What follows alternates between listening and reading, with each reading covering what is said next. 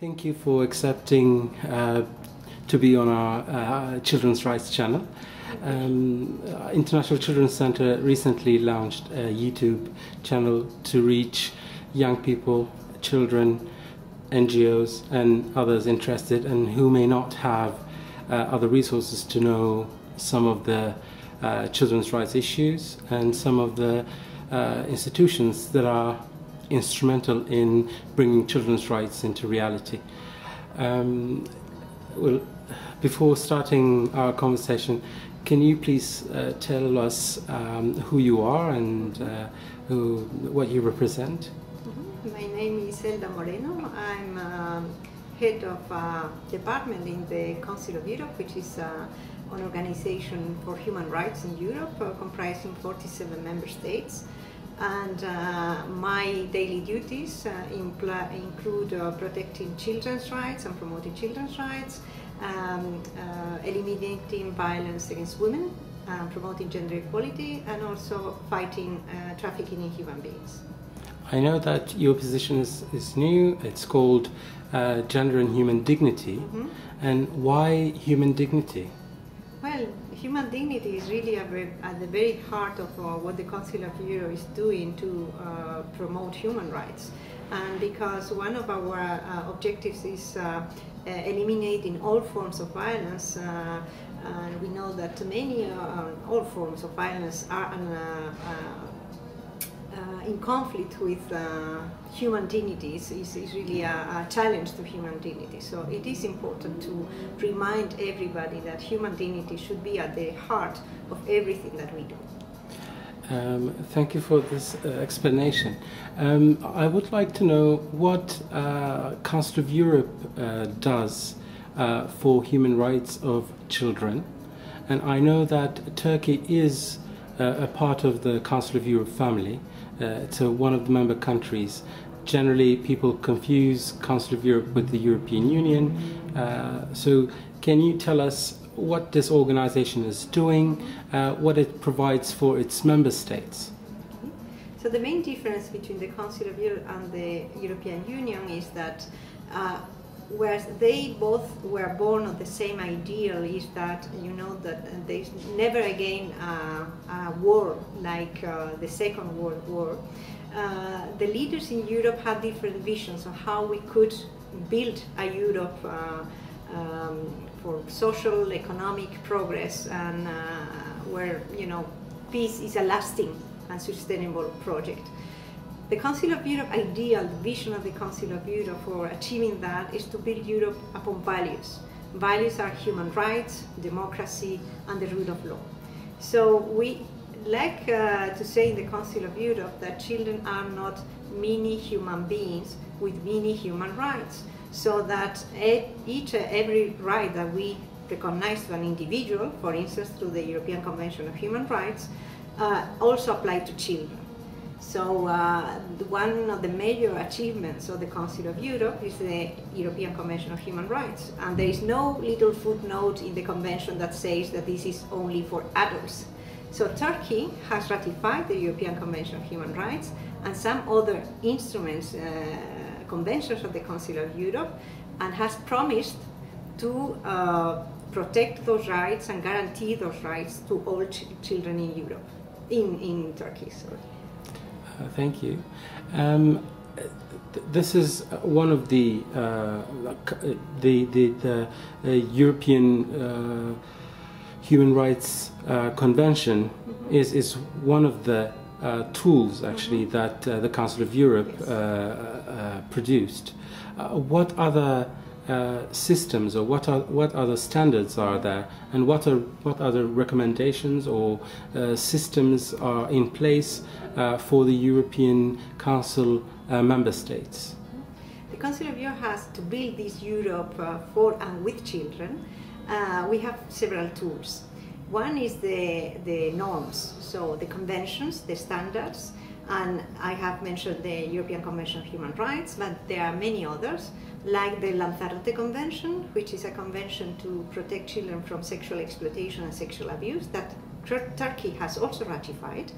There is another convention that Turkey has ratified, which is a convention whose name is Istanbul Convention, because it was open to the signature in Istanbul, and it's for preventing and combating violence against women, so against girls, and domestic violence. So these two treaties explain how they contain all the measures that countries have to take to prevent violence, to protect the victims, and also to make sure that there is no impunity, so that the offenders can be effectively prosecuted.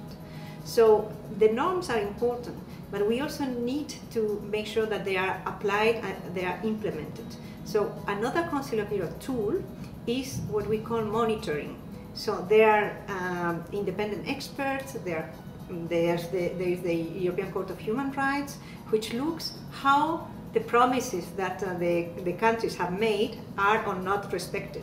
So when a country hasn't respected its promise, the European Court of Human Rights, for instance, will condemn the country. So children in Turkey, for instance, can go to the European Court of Human Rights if they feel that their right has been violated.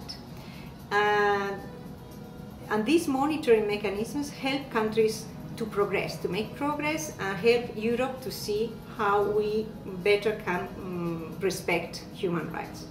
Then there is another tool, which is the policy. So, for instance, all ministries of education of all countries in Europe come together and discuss how to challenge violence in schools, for instance, how to promote education for human rights. All ministries of justice come together to discuss how justice can be made more child-friendly, so how justice can better take into account the needs, the rights, and the opinions of children. And so every kind of policy sector, health, sports, social services, the Council of Europe bring together all these professionals with civil society, with other international organizations, so that we can learn from the best practices and provide the best responses available, so that all countries can get inspiration from the best practices in Europe. So this was the third tool. There's another tool, which is what we call assistance or cooperation.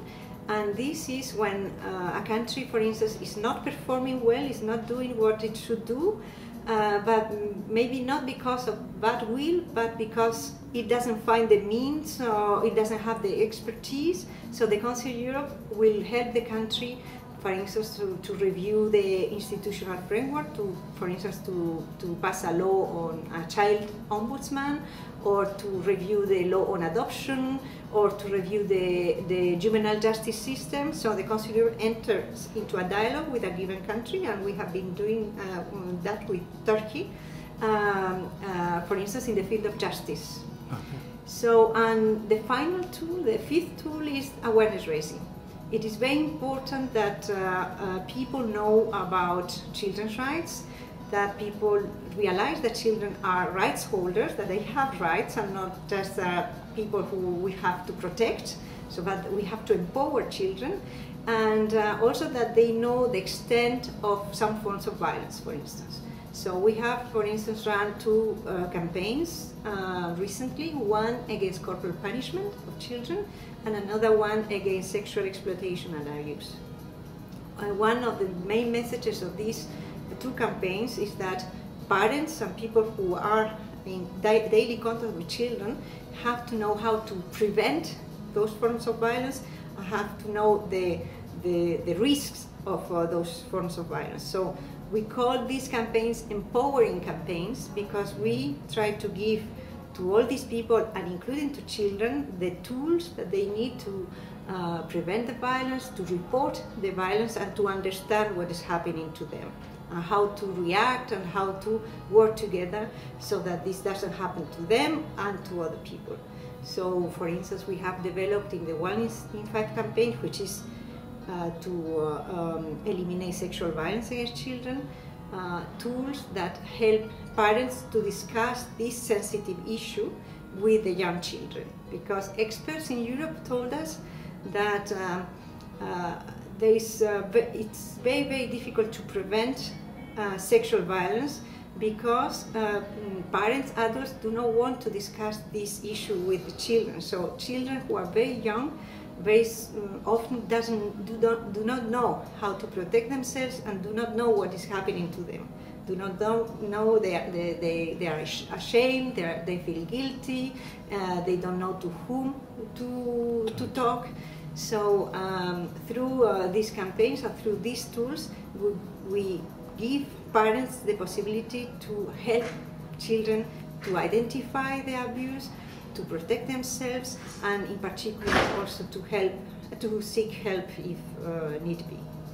I'm happy to say that International Children's Center with Council of Europe is going to implement this campaign in Turkey with our partners, including the government partners. I have one more question. We have been actually talking about Council of Europe because the members are states.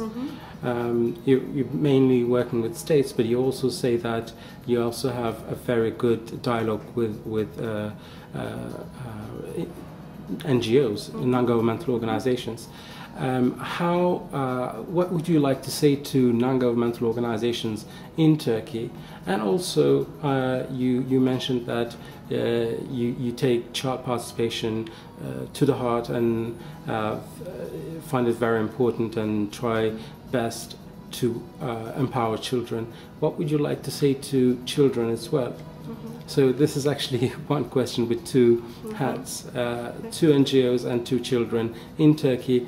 How can they use Council of Europe as well for their own, for the benefit, for the best interest of the children in Turkey?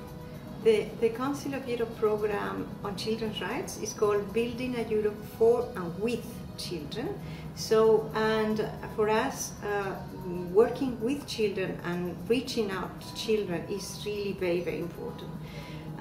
We are an organization based in Strasbourg, in France, so we are far away from many of the 150 million children in Europe, but that's why we work with very, very good partners, and civil society is part of this partnership of the Council of Europe. Civil society is working with us with any of the single tools that I mentioned. Civil society is helping us shaping the normative framework, so the conventions, is helping us to draft conventions.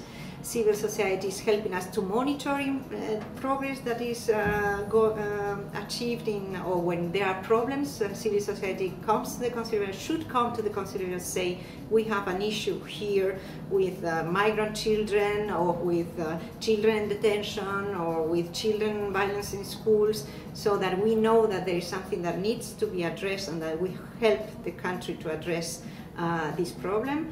Of course, civil society also helps us when we try to assist countries in developing laws, developing institutions and processes. We, of course, count on civil society, as you were mentioning, to disseminate the messages that we produce in Strasbourg. So, for instance, the campaigns, we can't run a campaign in 47 member states from Strasbourg. So that's why it's very important for us that civil society, governments, ombudspeople in the countries take these campaigns, adapt them to the social context, to the needs, and disseminate the message with their partners at national level.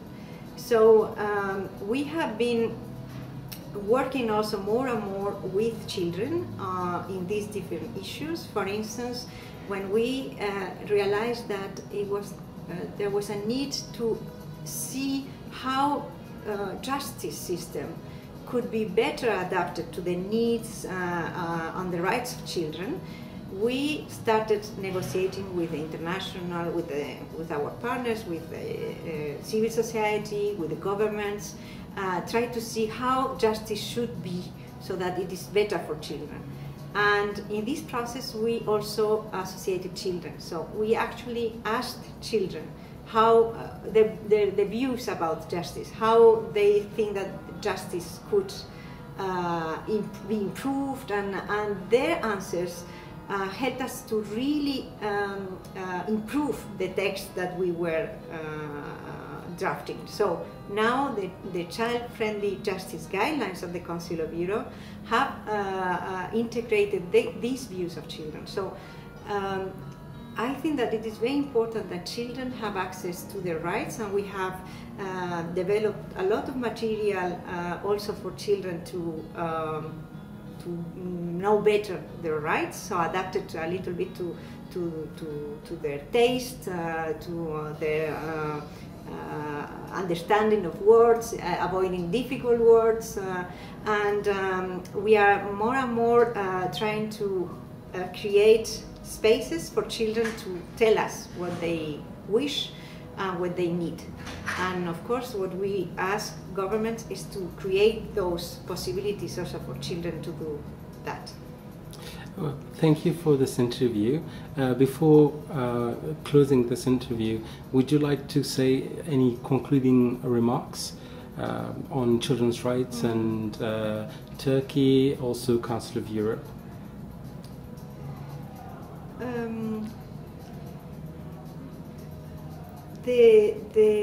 When we created the program Building a Europe for and with Children, we designed a logo which is a puzzle.